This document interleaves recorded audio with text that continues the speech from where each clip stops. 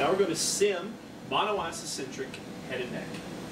For a monoisocentric head and neck, as we said, you want to set your up-down as you, first of all, you're going to ballpark the patient. In-out, you're going to choose the thyroid prominence. Well, actually, let's back up a little bit. Get your patient on the table, lay him down, get him straight, use the laser to get him completely straight. Use a C headrest or above on the head and neck to hyperextend the neck so that you have good access to everything that you need to treat. Use shoulder pullers if necessary to pull their arms down. It's best to make a long mask if your facility does so. If you make it with a long mask, you have the shoulders in the correct location, they will always be put into the correct location upon treatment. Now, hyperextended the neck, got the mask made. Next, we're going to ballpark the patient.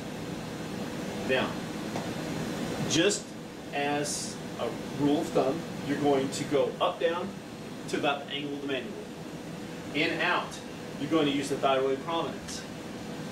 That's a good place to start. So, we're going to go ahead and use the thyroid prominence as the in-out, and I'm actually going to shut my jaws down to show you exactly what it will look like as a monoisocentric. As you can see, our laser, our in-out point is right here. We're going to shut down Y2, which is furthest away from you.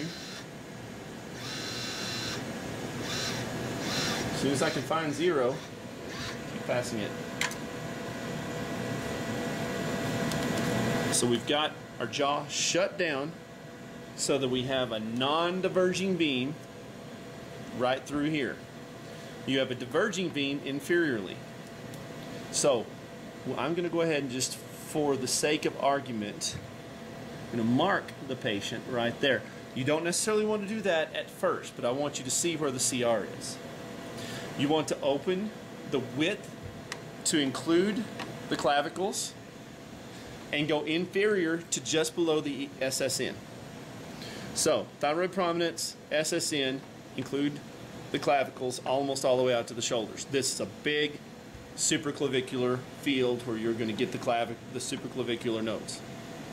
Up, down. Since it is monoisocentric, we're going to kind of ballpark it up down to this point. At this point, you want to go ahead and go fluoro. Once you've fluoroed, the doctors decided what they want. We're going to pretend this is all good. You're going to notate everything except for the table vertical. You're going to come in, and I want you to go ahead and mark the inferior and the width. I would go ahead and just put corners on here. This will make it to where if you have to move up, down when you go to the laterals, you will still have your correct divergence. Something like that. So you get your CR, inferior border, this shows the field length, and these corners that will show the field width. Before I move the gantry, I'm going to demonstrate what might happen. If, in fact, the doctor, when he looks at the lateral, decides, I want to change that vertical because you set it wrong, let's say they drop it this far, and that's where he wants the table vertical for the laterals. You now can see that our divergence is showing that the field is too big. So what we would then do is change our field size to go back to what you marked on the skin. That accounts for the divergence. Oh, I've got the wrong thing going on. I am so sorry. Okay, move that. And then Y1 is closest to you. We're going to make that like that. So you change the field size to go back to what you marked on the patient. That will then have your field as the doctor wanted it, because he looked at it with the isocenter in a different place, because the divergence, whether you move up, down, it's going to either shrink the field or make it larger. But what you marked on the skin is going to incorporate exactly what the doctor wanted to have happen in the first place. But once again, for the sake of argument, we're going to go back table vertical about there, about the angle of the mandible. You're not going to be taking any films yet. You're coming in, you did all of these marks just like we talked about. You're going to come in and you're going to go ahead and rotate to the lateral. You rotate to the lateral, then we will change the field size to where we close Y1, open Y2, thus maintaining our non-divergent line at the CR, correct? I say that as if any of you are going to answer. Now, Y2 is going to open.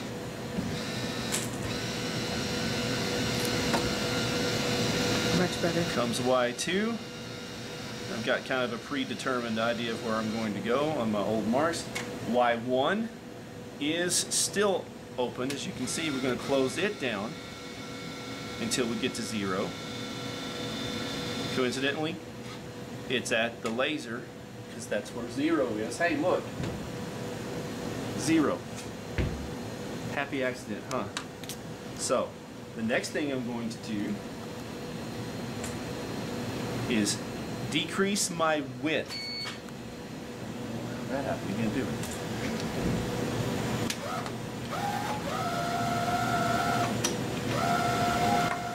it? See, my width was way big before because we had to encompass the clavicles. Head and neck, we don't necessarily want to do that. You're going to go something like this, where it's just posterior to the lips, anteriorly and posteriorly. Since we've got, you're going to be down close to, a little bit below where the ear is, just posterior to the mastoid tip. Maybe a little more than that, but that's a good place to start. So since I've got that, now I'm going to walk out of the room.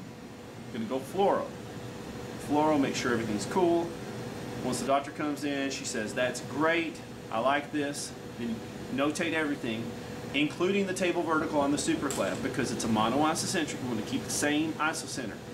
If they move it up and down at all, you're going to be able to fix your field size from the anterior, as we just said.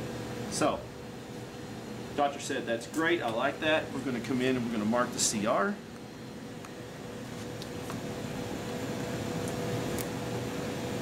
Which is right there.